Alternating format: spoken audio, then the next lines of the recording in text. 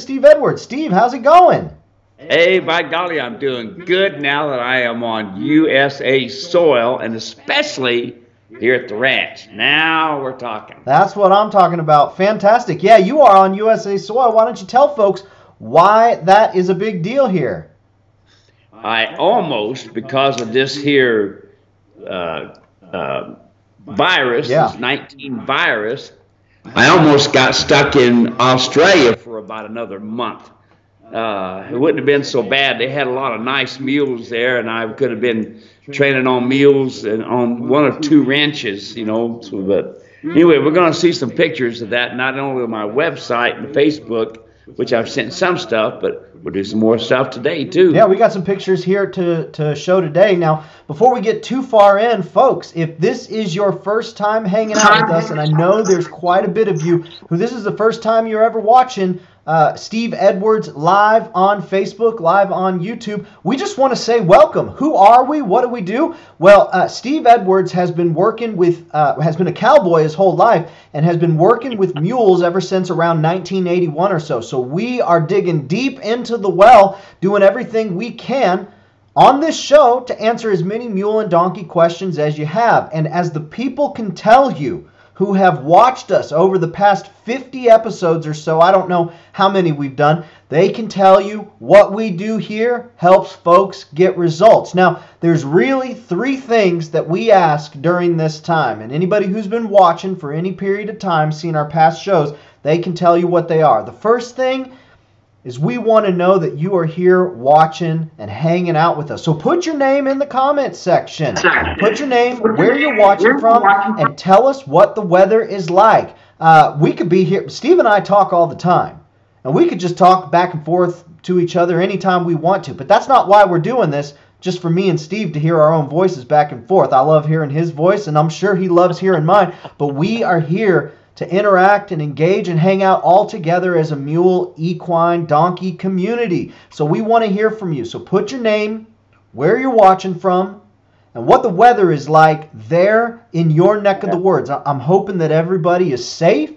I'm hoping that everybody is healthy. And I know that there's probably some folks here or there that it's a little bit of a tough time. And I hope that this show can bring just a little bit of joy to your life here in the midst of everything that's going on. So name, where you're watching from, and what the weather is like there is the first thing. The second thing, we ask if you have any questions at all, go ahead and ask them. Put them in the comment section. I'll be watching the entire time to make sure we get to answer every single question possible. And a few question topics that we have for today is talking about the bars and the angles. How, you know, when Steve's showing us the bars, he's got those red bars, and then he puts the saddle on the back, and you know how what's the difference there? So asking about that, wanting to keep riding, but there's a mule that just has trust issues. Talking a little bit about feed, talking about how to get leather to match, because Steve, folks want to make sure that the looks are there. Function is first importance, but they want the looks too. So how do we get the looks? Picking up the rear foot, getting the rear cinch to work, crooper versus britchin, talking about animals that have been rescued from the kill pen, and what bit do we want to use for a working team. So that's some of what we're going to be discussing today, but we want to discuss what you want to discuss too. So put that in the comment section. And the third thing, and then I'll shut up. The third thing is we want you to tag or share the broadcast with friends, families, equine colleagues, folks who are looking to really get the most enjoyment out of these animals, folks who are looking to provide the best life as possible for these animals, folks who really want to enjoy these animals the way God gave them to us. He gave us everything to have dominion over it, and we sure do enjoy getting to lead and care for these animals and all livestock, but mules and donkeys specifically. So share the broadcast. Steve, what do you say we get to greeting some of the folks who are here watching, new friends and old friends? What do you say? Yeah, let's see who's out there. All right, so David Scholl just hopped on. Hey. David and Di just hopped on. Hey. Yeah. Good to see you guys. We'll be talking about Steve's trip to Australia here soon. Faye Brown says, hello. Glad to meet Steve in Australia. Great show at Maryborough. Alexis says, excuse me, Alexis from Rifle, Colorado, and it's mostly sunny with a cool breeze. That sounds good. I'll take that all day long.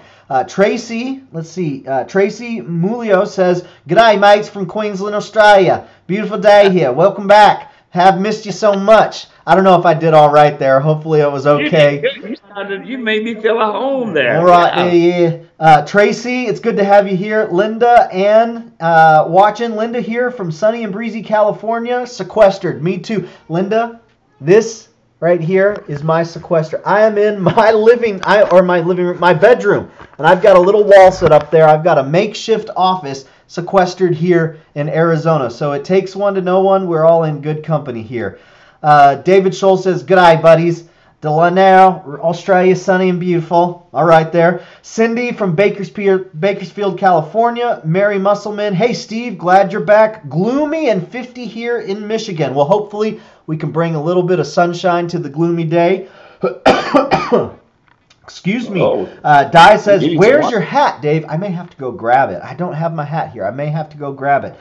Deborah says, "Walla Walla, Washington. Weather is in the 40s. 1 hour rainy, 1 hour sunny, and hail and wind. Then nice again." Sounds like a little bit of a schizophrenic weather. Hopefully this will bring some consistent smiles and sunshine for the next hour.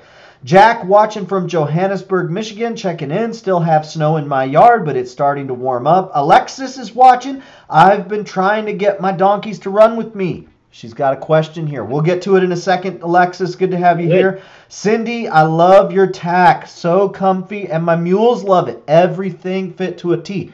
Steve, there's not a whole lot more that we like hearing than that, is there? That's a good one. That's a real good one. So that's over on Facebook. We got folks over on YouTube. Linda's watching on YouTube. Ready for the Steve and Dave show. Here we go. Welcome home, Steve. Be sure to tell those killer cattle out there in Oz. Steve Sparks, "Hello, y'all. Love the t-shirt, Steve." Steve's going to talk about that here in a second. Linda Osborne, or Lisa Osborne from Tennessee watching. Steve Sparks is from Burns, Oregon.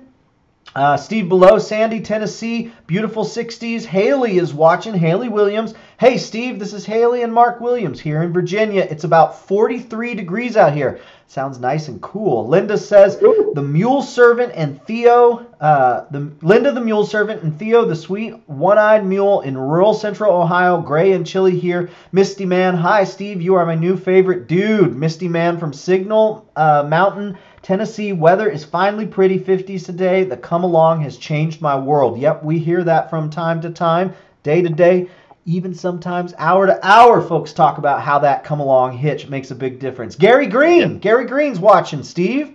Gary. Tularosa, New Mexico. 80 degrees and pleasant. Now, Steve, before we get into the questions, we had a comment about your shirt. Why don't you tell us about your shirt real quick? What do we got going on here? It's just one of my hot rod shirts, you know, about pickup trucks, hot rods, and a lot of the t-shirts that I wear, which I don't wear t-shirts a lot, but when I'm the children wear them, I wear hot rod stuff, you know. But I've also, right here, you know how my heart's with the fire service? You see that? Oh, yes. I got in Mary's Burro, Queensland. And that's the fire service. Now, I collect shirts when I go to places. This is my shirt from the fire department here in Queen Valley, and you can see everything there, right there. And when I go out on a fire call or a medical call or something like that, I wear that shirt. And of course, it depends on what I'm going to do. But see, my wife is taking these shirts, and she's going to make me up a blanket with all the different fire service. That's awesome. T-shirts. Yeah, she's one from my son. It's really nice because he's done all this stuff in the fire service, being a captain and a grunt and all that stuff. She done one for him. But anyway, yep, this is part of my hot rod deal. There it is, you know, right there. I don't have any mules on the place, and I know that blows people away. It does. Yeah, since I don't have any mules on the place, I got a copy, which he'll buy around today, and I got a 49 rod in my 65 pocket, which is another story. I tell you, while I was in Australia, spending time with Dave and Di, and sitting out on the patio, looking out over top of Australia, you would swear down to San Diego, green flowing hills. You know, the only difference there was cows in hills. Yeah. Yeah, a bunch of people. Very good. Yeah. Oh, yeah. Well, you know what? I was glad y'all were able to get out there. Of course, just under a year ago, David and Di came out here. We spent some time down in Tucson, just south of Tucson at the Andrada Ranch, and it was a lot of fun getting to show them our place, and I know it was great for them to get to be able to share with you and show you around their place. So very cool. We'll show some pictures from the Australia trip a little bit later on in the show, so be sure to hang out. Steve, what do you say we get to some questions? I've got my cowboy hat from Australia. I gave me this. They did. Last year, I'm official. I'm ready to go. We're ready to go. Okay, well, let's start with Alexis. We give priority to the questions that come in real time. And so we are going to start with Alexis. Alexis, we're so glad you're here. Thanks for hanging out with us and spend a little bit of time. Alexis says, I've been trying to get my donkey to run with me. They do well with the leading, but won't do more than walk when I try to get them to run. I just end up trying to drag them, which doesn't work well. I'm worried that our first burro race will either end with me being dragged or walking the whole way. Neither of those is a preferred outcome. Steve, what would you say to Alexis to help get her ready for this first burro race? Come along, hitch, come along, hitch, come along, hitch. Now look, when you want one to pick up the speed, you don't necessarily go straight off.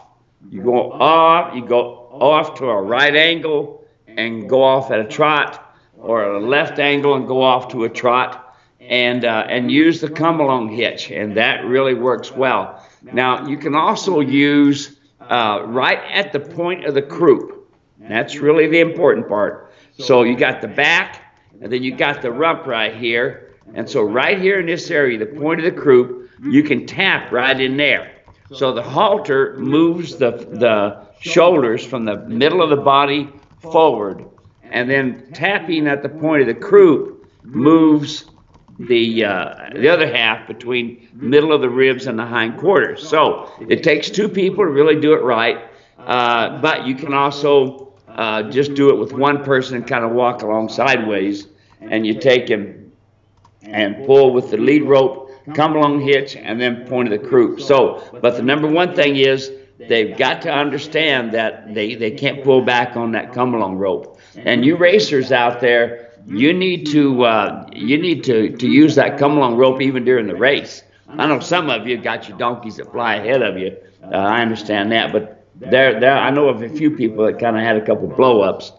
So anyway, hopefully that helps. Yeah, very good. I put a link to, I'll tell you what, Steve, there have been more comments about the come-along rope, the rope halter, and the kit that you put together so folks could get the essential foundation kits. You called it the ground foundation starting kit. We have gotten so many comments from folks just saying, hey, these two communication pieces and the training on that video is just out of this world. It just completely transforms the animal.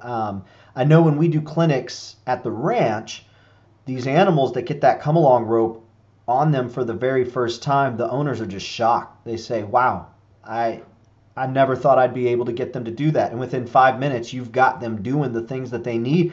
And the coolest part about that is it's not you. It's the come-along rope, and it's the communication of whoever's leading them, which means anybody can do it, right? Anybody can train. Right. Yeah. I was just talking to a doctor today, and he was watching my videos.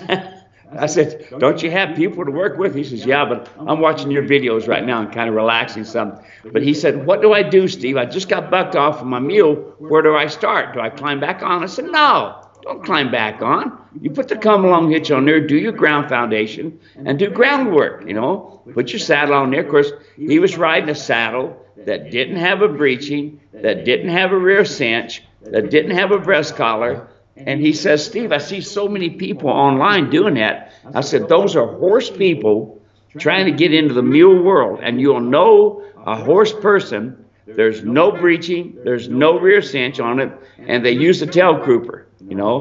And if you really want to make your animal comfortable, by golly, it's important to have a breeching, because that tail croup underneath your tail, I'd like to have some of you run a rope up your hind end and see how you like it. Nope, no good. Yep. Another thing that I've heard you say, and what I've heard you say it this way, like they're well-meaning folks. It's not folks out there they're trying to help, and so they're a lot of horsemen will want to try to help the mule and the donkey. Some people, they just talk, and some people genuinely want to help.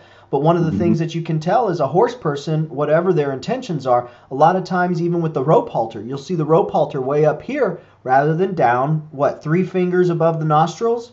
2 fingers above. Two fingers above the nostrils. And so you're listening to someone, and they've got the rope halter up here giving instruction about the mule or the donkey. There's a good chance that they don't understand the nuances and the differences that so many of the people who are watching our broadcast today have discovered. We get so many people saying, I am, like verbatim, I am learning that mules and donkeys are different than horses, and they absolutely are. So that's right. Hopefully that helps you there, Alexis. Do follow up with us. If you've got any follow-up questions, you get the come-along rope, you get out there and work, and you're finding you're having some troubles, follow up with us. Send Steve a message. You can call him. Information's on the website, muleranch.com. We want to help you. We want to make sure that you get ready for your race. That's going to be so much fun. And send us pictures of that, too. We'd love to see it. We've got Cindy Calloway watching. Hello, Cindy. We've got Faye Brown asking a question. Steve met my pocket rocket mini mule at the show in Australia. How do I slow him down, please? This is Faye Brown. Yeah, I remember Faye, you bet your pocket rocket. Well, the best thing now, are we talking about slowing him down because you're riding him or you're driving him or walking alongside of him? So that's kind of important. So for instance, if I'm walking alongside of them and they're moving ahead of me, I'm going to bump my come-along rope. Bump, bump, bump. Always remember, a bump gets you more than a steady pull. Steady pull, they're going to brace against you. So bump, bump, bump.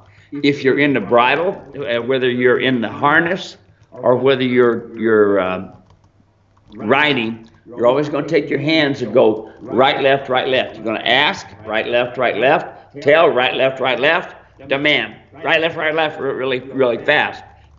Because when you pick up on one rein, they're going to run right through their shoulder. So you pick up on the right rein, they're going to run through the left shoulder. So hopefully that'll help you figure out what to do about slowing them down. And also, if you're going to be bitting on your mules, remember your smooth snaffle bit, they have no care at all about that bit. You know, they don't respect it.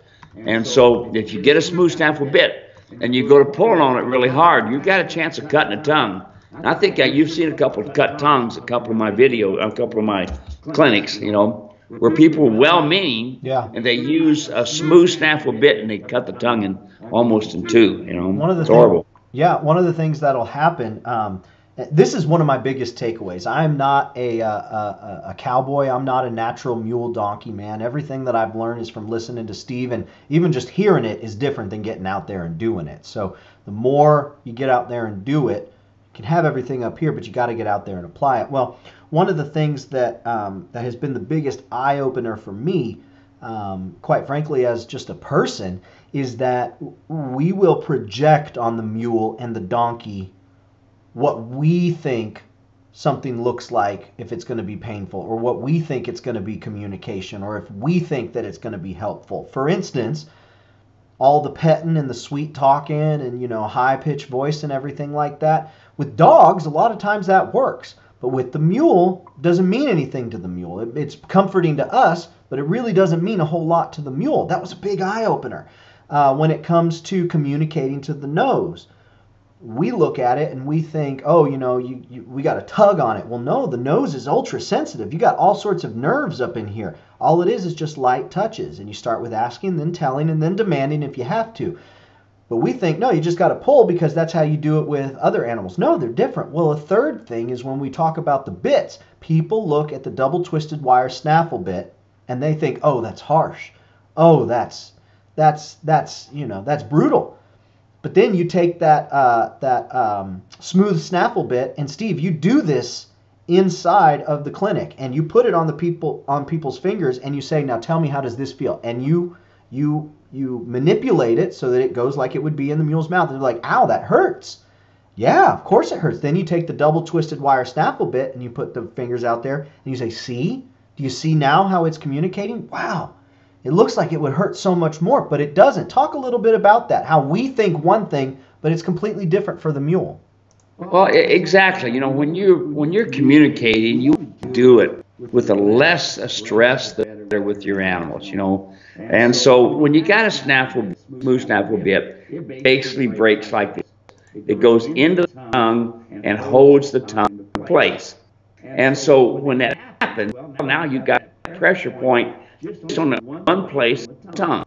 But the twist wire snaffle bit, it goes on both sides of the tongue and kind of holds it like this, so that these 2 points are what's on there. And when I put them on people's fingers, you could just see the look on their face like, I expected it to hurt. No, it was more comfortable than it was with the smooth snaffle bit. I also took, during my clinic in Australia, you know how I like to demonstrate having somebody look forward? Yep. And I ran and I roll my hand like this. Yeah. And I tell people I built a foundation, and people can see that I barely touch my hands. I barely use them to get the communication I need to do. That's what's important, folks. You know, you want your donkey, you want your mule to be comfortable. You want him to be comfortable, but you can't do it when you're pulling on them all the time. Now there's a time, yes, when that donkey's pulling back on you or that mule's busting back. Yeah, you've got to be a little more harsher than normal. Yeah. But you really, once you get them going, you just barely have to touch the communication tool that you're using, the rope halter or the bridle. You allow it to work. You don't make it work. Exactly. Allow it to work. Very good. Unfortunately, we tend to always make it work. Yeah. We've got our hands here and we do this, and pull them around. When really, all you need to do is just do this. Yep. That's it. Yep. It's that simple. Well, let's keep telling people how to do that in all sorts, different ways and shapes. We got Lisa Jones watching. Says, checking in from Eastern Oregon. Glad to have you here, Lisa. We've got Dan Davis, San Augustine, Texas. Sunny and low 70s. We've got Karen Whitehead. Karen from sunny Raymond, California. It's good to have you back, Karen. Cindy Calloway says, 39 Ford and a 64 convertible Thunderbird F450 crew dually. Gotta love them Fords too. Sounds like quite a collection. Good for her. Let's see here. Jennifer, just bounced around there. Jennifer says, Chile, Horseshoe Bend, Indiana. It's good to have Horseshoe Bend, Indiana, Idaho. ID is ID Idaho or Indiana? Idaho. Yeah, Idaho. There we go. Okay. Jack has a question. I got a new Australian Shepherd for a riding companion, 3 months old. What commands do I need to train and master with this pup before taking her on a ride? I'm guessing she will be ready for a trail ride late summer, early fall. Steve, what do you have to say? Of course, you got Jess, your border collie. Jess gets out there and works the sheep, and you've been working hard. What would you say to Jack? Yeah, he works the sheep here, and then when we go down, we work the cattle, of course. But number one thing I like to have on a dog is a down. That's really important. When I say there, he hesitates, down. He immediately goes down. Now, here's the thing, folks, with mules and donkeys. I'm sure some of you have experienced it already. These mules and donkeys will attack a dog. And that's one of the reasons, Dave, that I tell people, keep your little children away from these animals.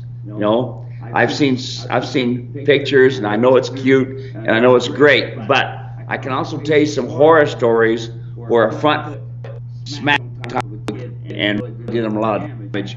So they're a predator, folks. Small, but keep that in mind. So down on your puppy is absolutely the most important thing. Get a down, and when you get your down, you get your ear to you. And of course, I do that when I start with about 25 foot of inch cord. When I do all of my work with them, and I have a good communication. Jeff, for you'll see, I'm telling away, high, there and down, and walk up, get a bite, you know, this sort of thing. But a down is the most important part. Very good. Let's see here. Ben Talbert watching says, first time I've been able to catch you live here in Marshville, North Carolina. Ben, it's good to have you. Thanks for hanging out with us. Thanks for watching the replays too. And that's something that y'all should know. All of these live streams, if you miss one, you can go to YouTube. All the replays are there. As a matter of fact, over 50 hours of broadcasts are there right now on YouTube, ready for you to watch. We've answered I don't know how many hundreds of questions, and the great part is we answer multiple questions multiple times, meaning you get the reinforcement, and that's really what we're looking for here in a lot of what we do. Is we want the reinforcement. You hear it once, you apply. You hear it a second time, you figure something new out that second time you heard it, and maybe you can apply it a little bit more effectively. Which, very quickly, I just want to welcome all of the new people who are watching right now. My name's Dave. This is Steve Edwards. We come to you answering mule and donkey questions on Wednesday. Steve's out here at Queen Valley Mule Ranch in Queen Valley, Arizona. Been working with mules and donkeys since 1981. And these broadcasts are all about answering your mule and donkey questions. So if this is your first time watching, announce yourself. And if you're a long-time watcher and just tuning in, announce yourself. Share your name, where you're watching from, and what the weather's like in the comments section. Second, ask your questions in the comments section. No question's dumb. No question is have we answered too many times? We want to answer them over and over again. Third thing, make sure you tell all your friends about the broadcast. We've got Oren here watching from Wickenburg. We've got Bryant watching from Eloy, Arizona, mid-80s. Let's see. David Pengelly says, so wonderful to have you guys back. David, it's good to be back. Thank you for being here and greeting us. We've got Ricky and Lisa watching from Mississippi. Susan says, it's good to see you guys again. Costa Rica here, which reminds me, we've got Australia. We've got Costa Rica. We have gone international. Woo! Well, don't we have some sound effects for that stuff? Yeah. Well, there we go, DJ horn. We'll do a DJ horn, and then if we've got any new mule owners, we've got a glockenspiel. There we go, new mule owners. First time owner, we'll play the glockenspiel there. We've got Sherry Lewis from Pensacola, Florida. We've got Penny from Bakersfield, California. We've got James from Holden, Missouri, over on YouTube. Let's see here. We've got a question from Misty. Almost 2-year-old Belgian mule, using come along, doing lots of groundwork. She lets me get on her and we'll walk. I'm green on tack. I'm a believer in all your stuff. Please tell me what bridle and saddle I should start with. Did I say you are my favorite new dude? Steve, you've got a big fan here in Misty Man, Steve. Let's make her happy. Let's tell her what she needs in terms of tack and saddle. Well, you know, anytime I'm starting something new or if I'm fixing a problem, I always use my Mule Rider's martingale. Comes complete with a bridle and bit, reins. And what I do, Dave, and what I like to see done so that I can help people is I've got a how-to video with that martingale. So you don't have to guess how it's going to work.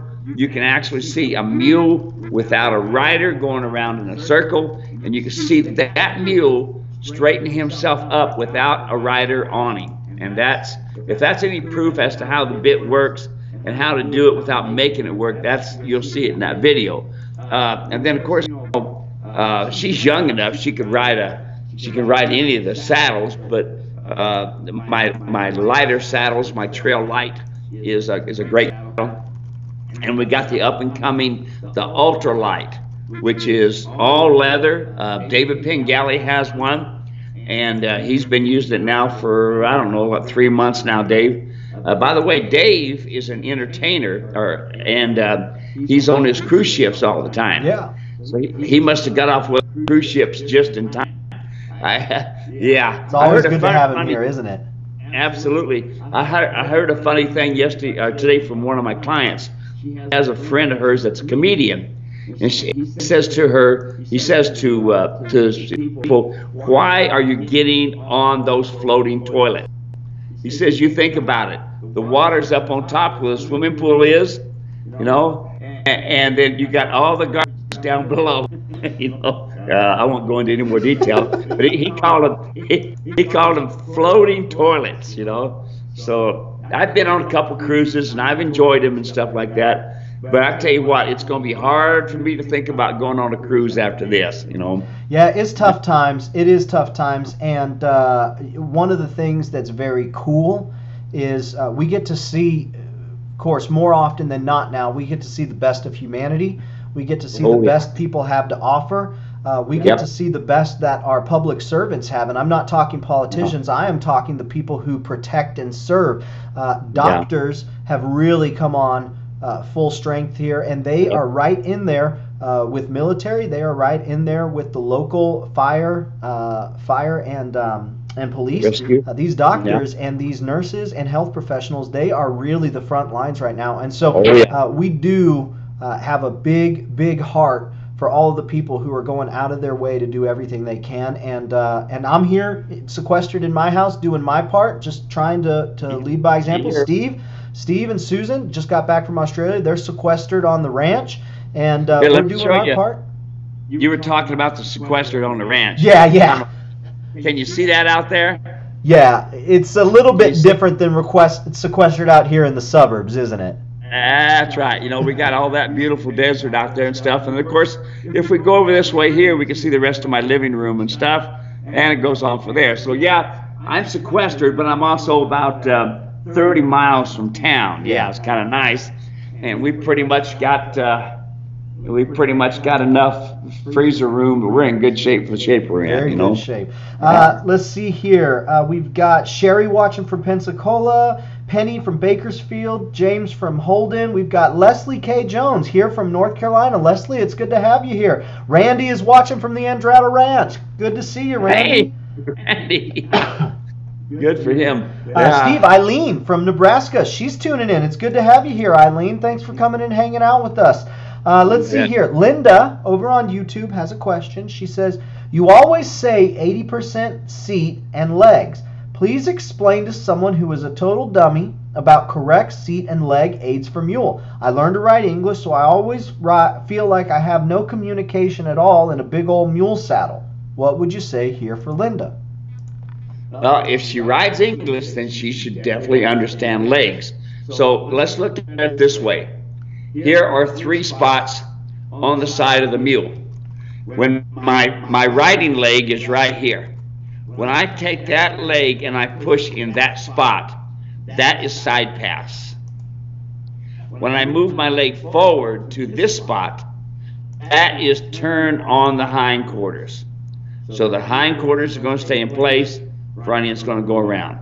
When I take and move my leg to this spot, that moves the hindquarters over, so that's turn on the forehand. So the front end stays in place and the back end goes around. So what I do is I ask, I tell, and I demand. So I ask with my calf, tell with the side of my stirrup, I demand with my spur. Now pretty soon, folks, you'll get to where you hardly ever use the spurs, but I'm going to tell you this. Spurs stay on my boots.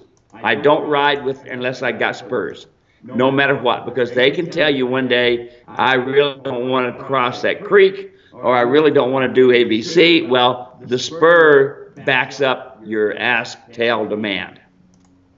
Very good. And of course, ask, tell, demand, that is the herd leadership communication right there. At first, we ask the animal to do what we're asking them to do, apply a little bit of pressure. If they don't listen, we tell them. We apply more pressure and get a little bit more stronger in our communication. And then finally, if they still don't want to listen, then we demand. And Steve, when we demand, we really go at them because we want them to know you're going to do what I say. Because if you're on the side of the Grand Canyon and that mule, that donkey isn't going to listen, hey, it's a deal breaker right there. You want them to respect the halter. You want them to respect the communication as you as the herd leader. Now, the great part about it is the communication that you get with the come-along rope and with the rope halter really does the majority of the work to where, yeah, sometimes you have to go to the demand stage, but they get it really quickly, and then you've got a mule that's ready to listen and ready to follow you. Let's see here. Misty said thank you for your reply there about saddle and tack. She says, You're in my favorites too, Dave. I love having great instructions from guys that love Jesus and give great info. That's us right here. Two guys who love Jesus and want to give great info. So thank you so much, Misty. Appreciate that. Linda says thank you. Can you explain really quick tight inside leg when turning? Okay. Now that's advanced. That's advanced. Normally you take same leg, same hand. Okay. So when you want to take and have them bend more, then you take your leg in the center, and you put pressure there on your right side, and then on your left side you move your leg to the front of the shoulder, at the shoulder, the front end of it. You actually have about 4 inches. So you put your leg against there, that moves the shoulder over. Your leg is in the center of the body, so the mule bends around your leg and makes a sharper turn, and doesn't throw out the hindquarters. That's one of the downsides of someone who is trying to make a sharp turn. Don't set the hindquarters. And a good way to practice that is this: back up a few steps. 1, 2, 3, turn and go. And then that way they'll learn how to bend as well using your leg. But so basically it looks like this. On the off side, you're going to put your leg in the middle of the ribs. On the near side, you're going to put your leg up by the shoulder. So you're only going to move 4 inches. You're not going to be clear up the shoulder. So up 4 inches, and that's advanced. That's when you really want one to turn tight and quick and go. Very good. Thank you for asking. Especially when Randy hollers. What's that? Yeah, especially when Randy hollers at me and says, "Go get that." Thank you for asking that question, Linda. Appreciate it. I got a question from Steve that I missed a little bit earlier, so my apologies, Steve below. He says, my mule is just about 2. His hindquarters are up higher.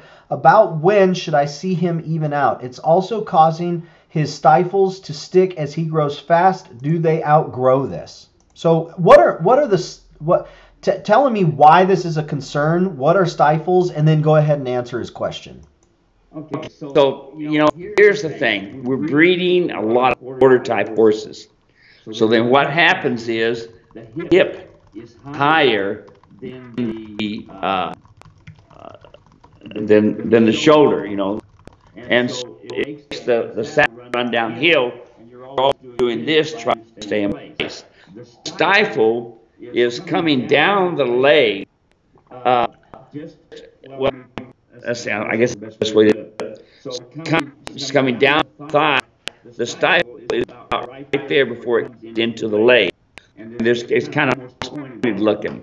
And stifle can really easily, it can slip on ice and stifle a horse. In other words, it kind of pulls the tendons and they give a this sort of once they stifled, they're usually not a whole lot good in them because they'll fall too much in their hip when you're trying to go down a hill. But hey, send me a picture. I'll be happy to visit with you, and we'll look at the pictures, and I can tell you more. Yeah, Steve, if you want to send him a message, send a message to Steve Edwards at 602-999-6853. You can do that. That number is on the website, muleranch.com. But yeah, send him a text message. Let him know exactly what you're looking for, and send a picture, and Steve's great about getting back to it. David Pengelly says, the new saddle is fantastic, but get this, Steve. My wife has taken it. I loved it while it lasted. I'd recommend it to everyone. I have to beg to use it now, right there. That is a testimonial for the ages. Well, and the funny thing about this, it happens a lot in a husband and wife teams. She says, I don't want to ride. I don't really feel like riding. Well, she started riding that saddle. She goes, oh, this is comfortable. So now Dave's paying the price.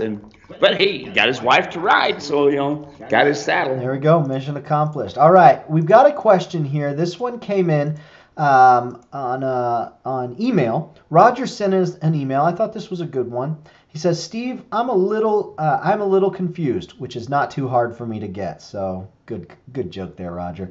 I watch all your videos, and I noticed on your saddles that your videos with the red saddle bar conflict with the one that has the saddle tree. They appear to be two different designs and theories. Also, the amount of different views in the mule world is never ending. I will say, however, that your views make sense to me. So, can you explain? You've got those the bars that you use for your saddle. Can you explain the bars? Explain the horse bar, and explain your bars, and maybe help Roger understand what he's looking at a little bit. Yeah, well, I think what Roger is talking about is when you look at my actual bar, the red bar he's talking about, it's the same width. It's about 4 inches all the way across, and so it's the same width, and it curves up in the front. And then you look at the bar that's on my saddle, and you see how it's shaped a little bit different. It's got kind of a shape to it. Well, it has to be shaped like that so that the fenders work really well on that tree. So that's the basic shape. It still has, in my trees, it still has the bar, and it still curves up in the front. That's the most important part. So basically it runs flat and then curves up in the front.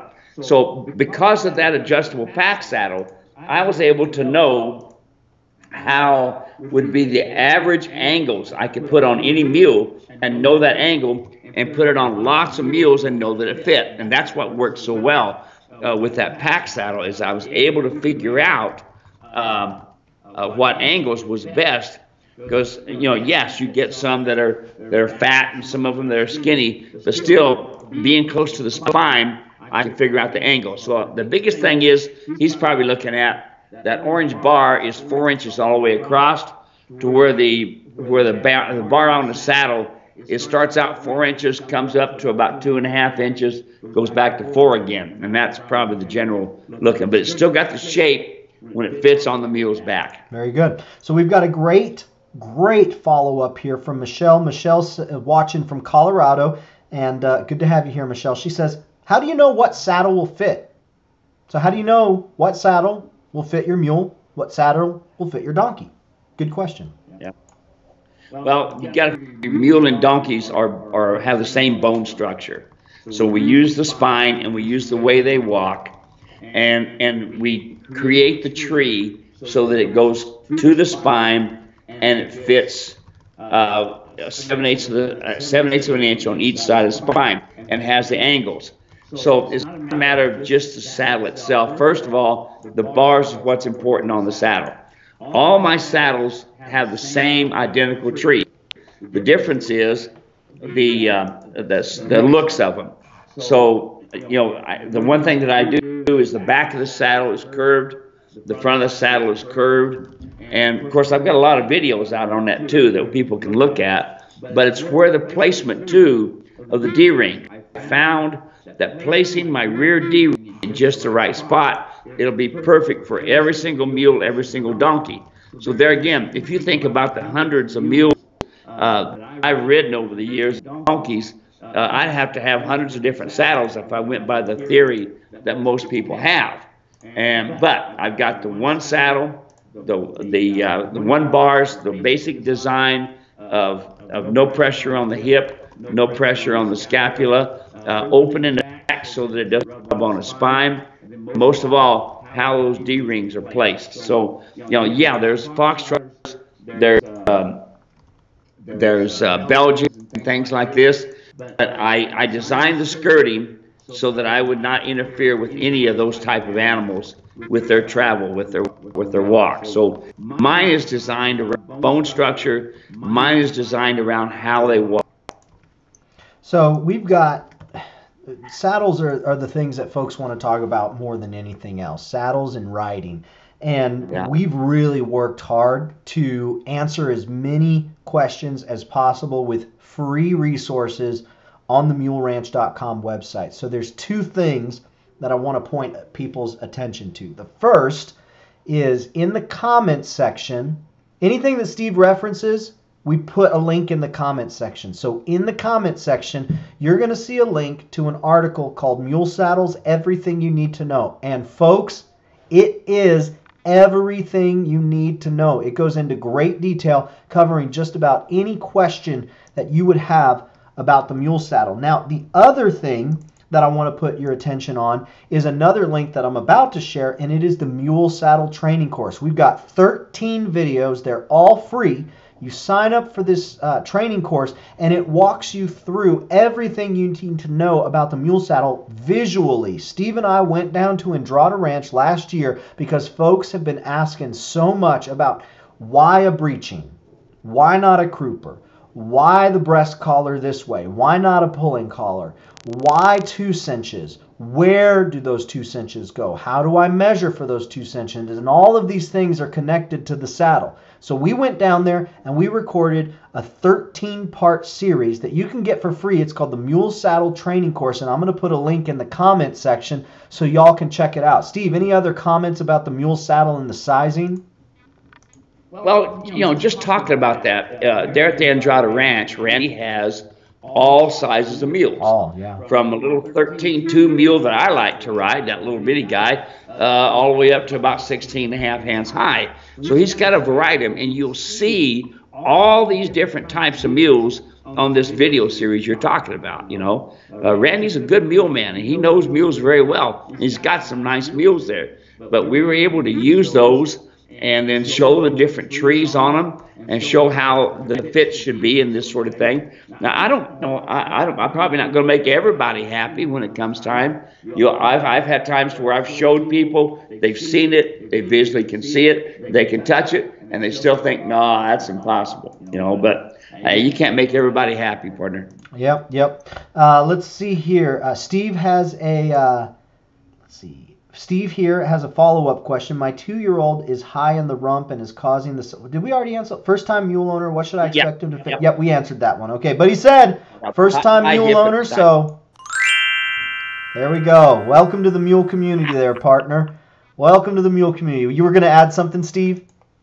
No, he was just talking about the high hip and the stifle. Very good. Karen Whitehead, thanks for watching, Karen. It's good to have you here. Says, on your taps, are they wood stirrups inside, or can you get the stirrups with the foam pads, knee savers? You want to talk real quick about that? I try to stay away from the foam pads because you want to get out of the stirrup quick.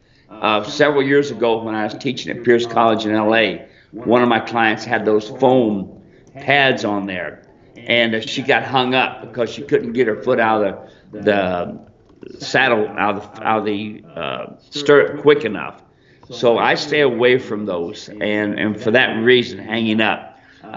They call them knee savers. I disagree with that. I think if you take and adjust your stirrups, wet those fenders, and adjust them, and then ride with them that way, and then adjust your stirrups according to your riding. I sometimes change my stirrup length quite a bit, just to be able to help my knees and my back. And it also, it depends a lot, too, on the type of saddle. You take my Trail Light, that little Trail Light, those fenders move really easy, and the folks with knee and back problems love it. And same thing with the Ultra Light. The fenders are really easy to move around, and so that means a lot. But it also has a lot to do with your knees. It has a lot to do the way you got your fenders adjusted.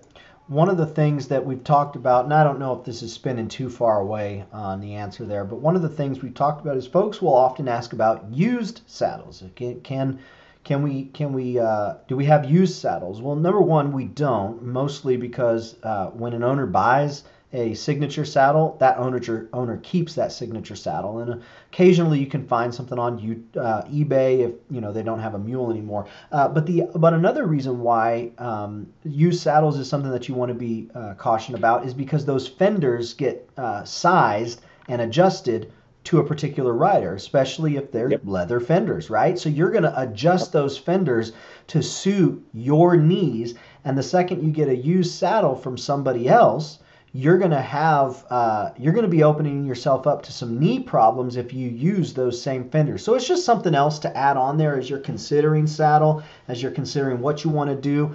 Sometimes you got to go used, and that's the best way you can afford it, and that's what happens. But it is something to consider and something that you want to have all the information before you make your decision. That way you make an informed decision, and that way you can make the decision that truly is best for you. Susan wants to know, can we use your saddle on a horse? Nope. All right. Absolutely not. You know, you got two different backs, you got two different bone structures, and that's the main thing. I had one cowboy in Utah. He was a trainer, and he called me up. He says, "Man, I love your saddle, and I've been riding my horses with it." And I said, "No, don't do that." And he said, "Why?" I said, "Because it bridges. You got different points of contact, plus the way I have the rigging plate done. And don't do that." He called me up about 2 months later. He's in the hospital with a broken collarbone because he got bucked off, and he knew the horse had been kind of bothered about things, but he kept thinking he could just ride it through. Well, no, the pressure points in that saddle created that problem, you know. And then going back to the fenders and this sort of thing, we talked about buying a saddle. You know, my resale value on my saddles, Dave, doesn't go down that much. Yeah. Usually about 80% of what they were originally. But, you know, it takes a lot to wet fenders and this sort of thing to make them work, even on a new saddle. But an older saddle that's been oiled, it takes a lot more work. And folks, anytime you're done with your saddle for the day, this is really important.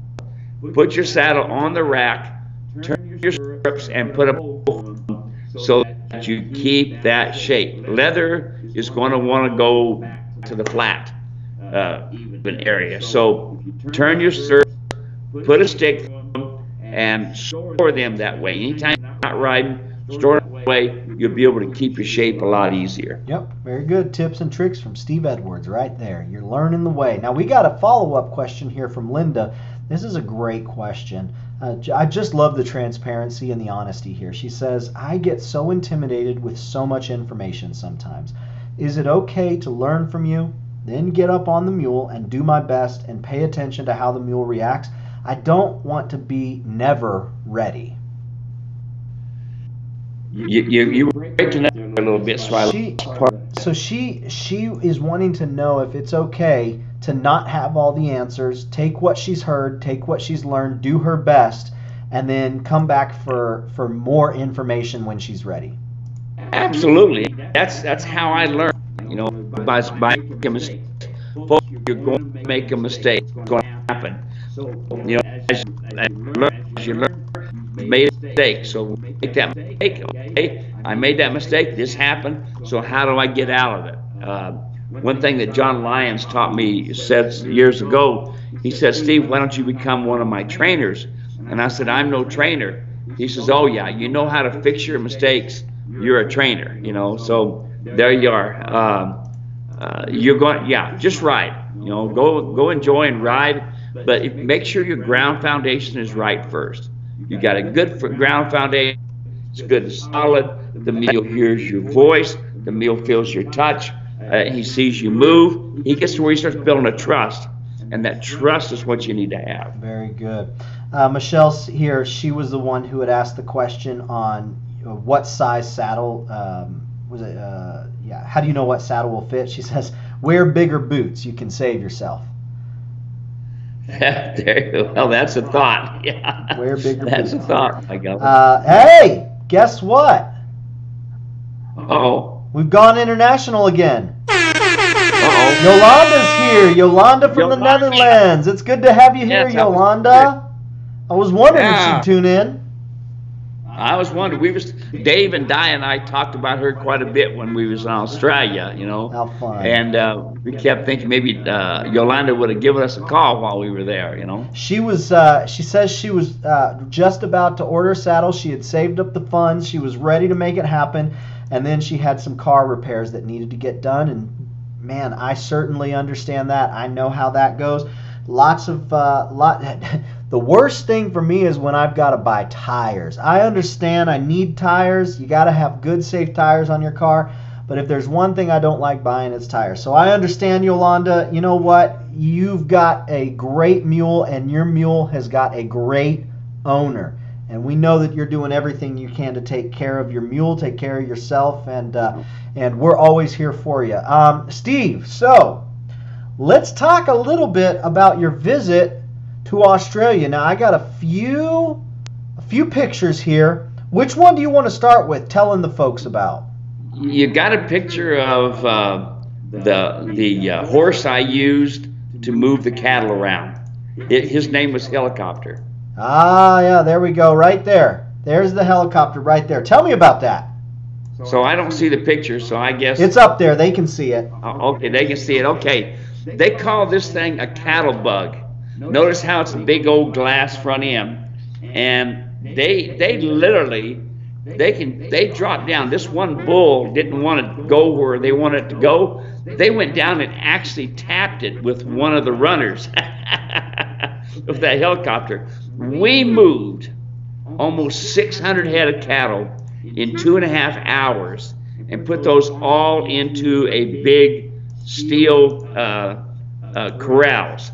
And I forget what was the name he called those corrals. I lost it. Maybe Dave would, or I don't know. I doubt Ian's watching right now, but maybe Dave. Not a paddock. They had another name for them instead of working corrals. But these cattle are wild, wild, wild. I've never seen so many cattle be so wild. This pasture, pardon me, that we were working, they call it a paddock. Yeah. It's 640 square acres. So that is a big section. That is. And they got these cattle in there.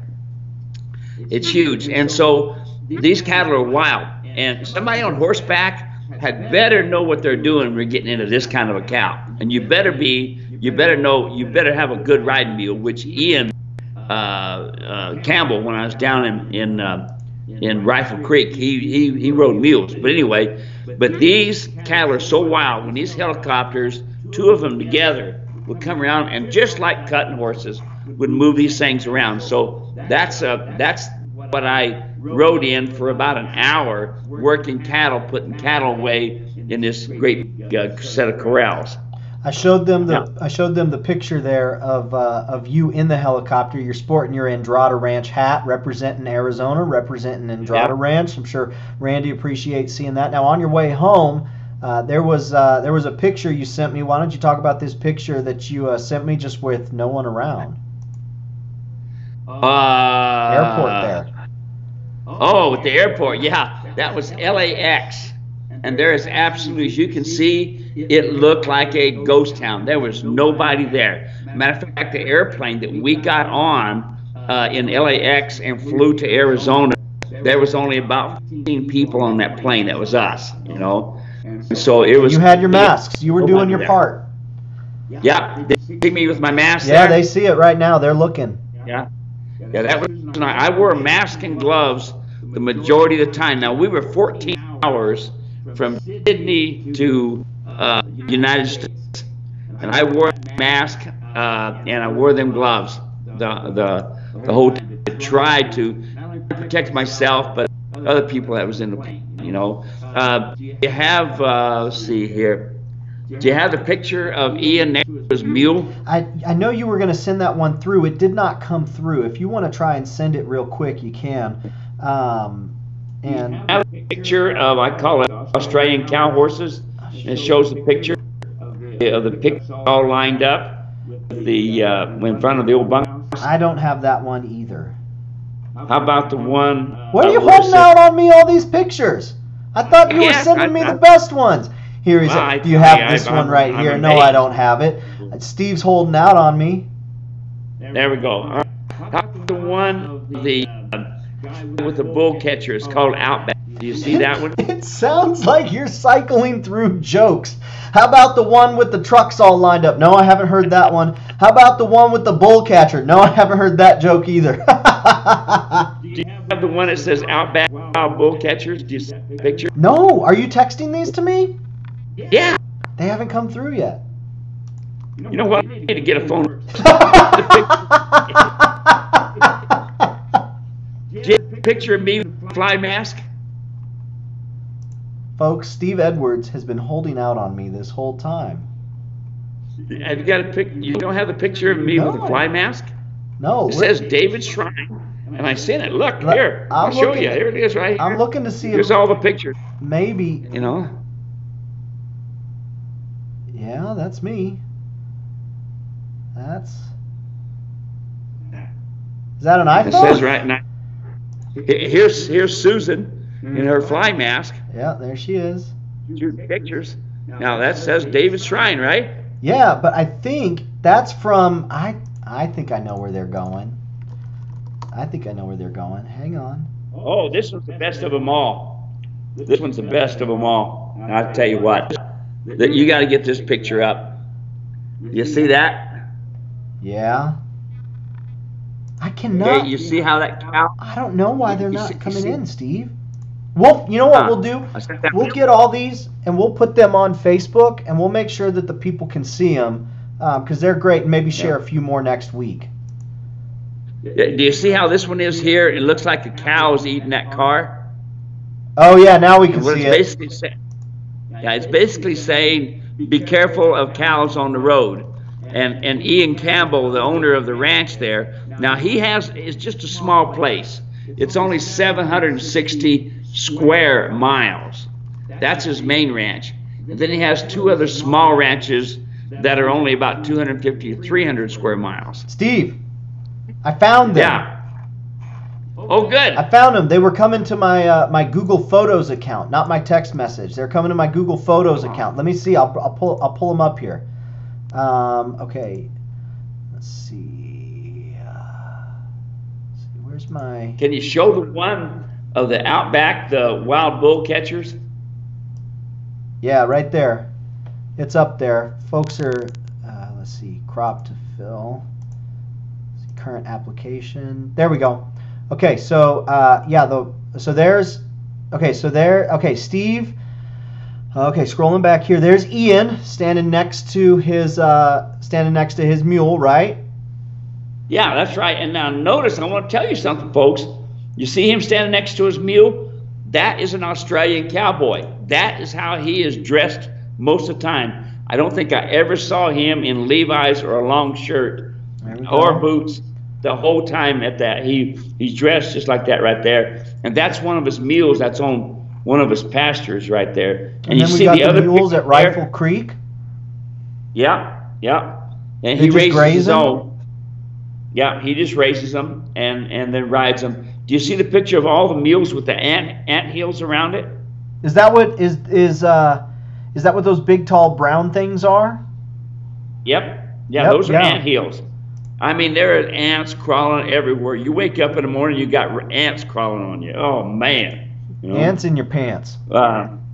There's you. Now, there's you with your fly net. Yeah. And I tell you what, the flies are thick. You know, it's nothing to have 25, 30 flies on you at one time. Ooh. Yeah. Well, then that net came in handy. There? You see Susan's the picture there. I see Susan's fly net.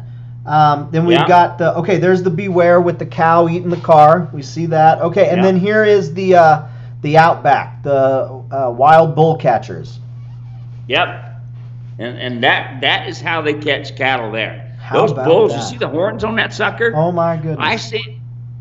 I seen some slicks, which means an unbranded bull or bull or cow that have not had a brand, and they were 2 and 3 years old, like this bull here. Never has been caught by a man. I asked Ian about this one place where we were staying and working these cattle. He said, Steve, I have not been to this part of my ranch in over a year. He really has no idea how many cattle he's got, you know. But he said, I said, well, make a guess. He says, well, I probably got close to maybe 10, 12,000 head of cattle on his ranch. And his is a small place. Now, the ranch next to his place is, they've got over 20, 25,000 head of cattle on that place. And the ranch is almost 2,000 square miles. How about Can you imagine? Yeah, it's incredible. I mean, those, you know, you literally can drive all day and never get off the ranch. The next one, the last one that you sent over is the trucks all lined up. So what is that right there? Well, what that is, normally you see horses, like you go to Endrada and you see horses and mules tied to the hitching post. Right. Well, that's what these are all the different trucks. Toyota and Nissan are the main trucks those guys use there. and they're nothing like ours, nothing like our Toyotas, nothing like our Nissans. They actually have snorkels on the side so that if it goes underwater, they can still keep on going, you know. Yeah, yeah, but, very cool. Yeah, I know I was that was a sitting great trip. in a pickup truck, and when these cattle went through the gate, we didn't move in on them. We drove up to them with the air conditioning on. It was amazing. Oh, Dave, let's see here. Let's make sure we get. We've got one more question here from Jesse Smith. Let's get this before we call it a day. Hey Steve, I got a question about taming basically a wild mule. She's been untouched other than birth, but what's the best advice to get her to trust me and let me start handling her? Oh boy. That is really difficult, because if you know, the great thing about imprinting, folks, is you take them from a baby and they build trust. But, you know, like Ian, he's got a bunch of mules and this sort of thing. He can't hardly touch most of those mules. What he has to do, he literally puts them in a squeeze and to hold them there, you know. So what would I do with this one? Number one, I would put the mule in a 20 by 20 stall. That would be the biggest. I'd prefer a 10 by 20 stall to start with. You feed it, you water it every day, you know. That mule has to depend upon you for feed and water. Now, I'm not saying go into the pen, but I'm saying come on the outside, and as you're walking toward the mule, if she's facing you, go ahead and put the feed in. If they're not facing you, or if they go to leave, take the feed back out. That's just one example, but keep them in a small pen. And then the next thing is to have a round pen. I like to have a round pen close to my alleyways, and then I can move them over into the round pen, and then I can work them in there. And you don't work a mule in a round pen like you do a horse.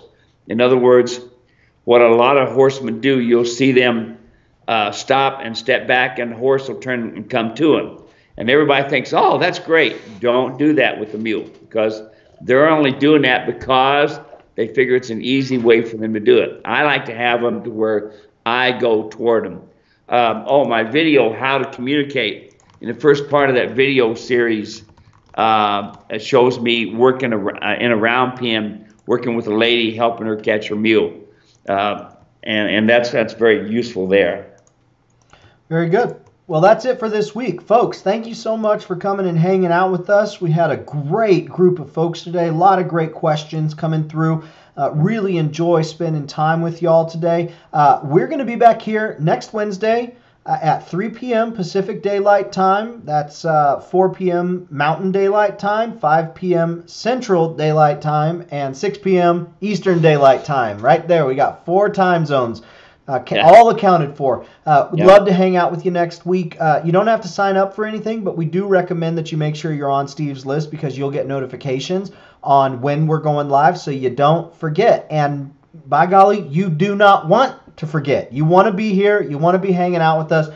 And of course, if you have any questions in the meantime, you can hop on social media and ask them, or you can send a message to support@muleranch.com. We'll take care of you, or just call Steve. His information's on the website, muleranch.com.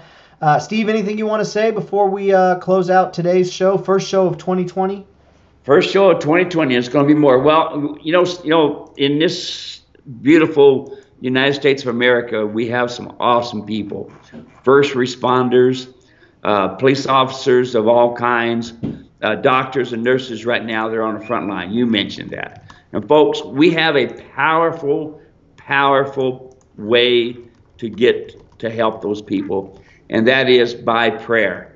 We must lift these first responders, doctors, nurses, police officers, all up in prayer on a daily basis. You know, you think about them, you pray for them. Use that tool that you have, Christian, that even the disciples said, Jesus teaches how to pray. Simple. You don't have to go into a great big King James prayer. Pray for those first responders. That's really important. God bless America. Yep, absolutely. Thank you so much, everybody, for hanging out. Looking forward to see you next week. And if there's anything we can do to help you, be sure and let us know. That's why we do this. We want to help you. Steve, see you same time next week. Sound good? Yeah, sounds good, partner. I'll be looking forward to folks sending me emails or calling me or something. And I'll tell everybody. It's not a secret necessarily, but I don't answer the phone, and I tell you why. If I answered the phone every time it rang, I get between 30 and 40 phone calls. A lot of times just in the morning. Yeah. So I'll take and gather up a few phones, sit down, have a cup of coffee, make a few phone calls. But please don't call and expect me to answer. It won't happen. But I will always get back to you. I will always try to help you out. Queen Valley Mule Ranch. It's if we were answering all those calls live, it'd be Queen Valley Call Center. And folks don't want you as a call center; they want you as a ranch. So yeah, we do everything we can to take care of everyone. Folks, we'll see you same time next week. Take care. Bye bye. Bye bye.